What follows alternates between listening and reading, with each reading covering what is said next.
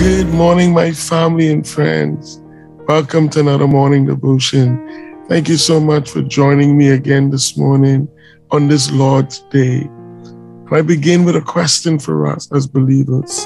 What should be our disposition today? Our duty? What should we be doing towards God today? For some of us, it is easy to give up because of life's challenges and the vicissitudes that are faced every day. It's easy to give up. It's easy to throw in the towel. But I want to encourage you on this lifestyle activity. I want to encourage you to do something that we are called to do as believers, regardless of our issues, and that is worship.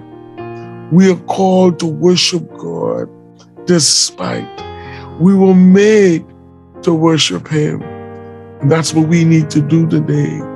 Despite the issues, the pain, the ache, faced with sickness and disease, God requires us to worship.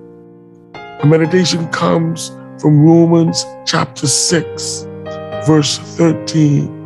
And it says, "Give yourselves to God as those who are being brought from death to life, and surrender your whole being to Him to be used for His righteous purpose." The word of God to the people of God. We must magnify God's mercy because it gives us value.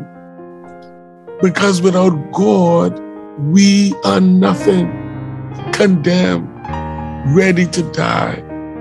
But because of His mercy, we have value, we have life, and we have it forevermore. No matter what, we should always have a heart of worship towards God. And today, the Spirit of God appeals to us. We should offer ourselves as living sacrifice to God, holy, acceptable, which is our spiritual act of worship. God has called us to worship. And He didn't say when it's good only, or when you're okay with everything. He calls us to worship always. And it is a rehearsal, because when we get to heaven, that's all we're going to do. So let's give to God today. Let's surrender ourselves to Him today.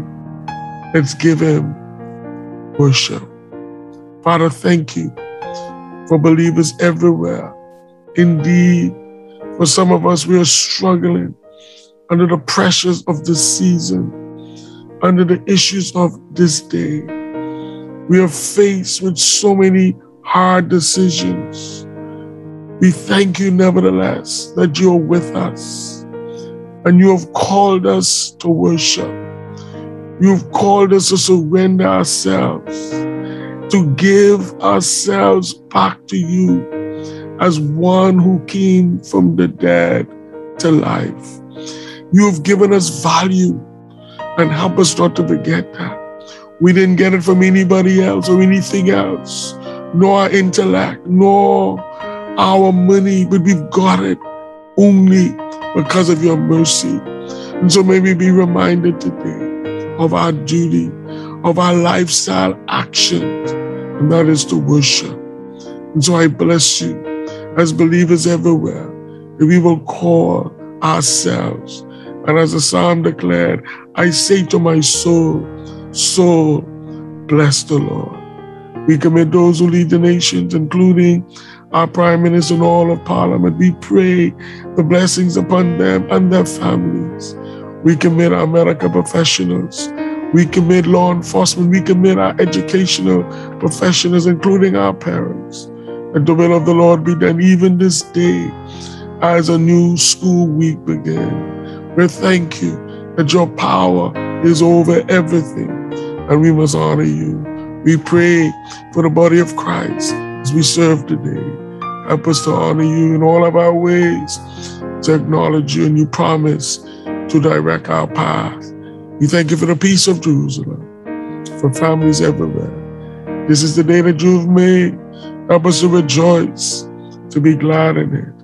We honor you in Jesus' name. Amen. God bless you today as you give yourself to God, as those who have been brought from death to life. Have a great day in the Lord.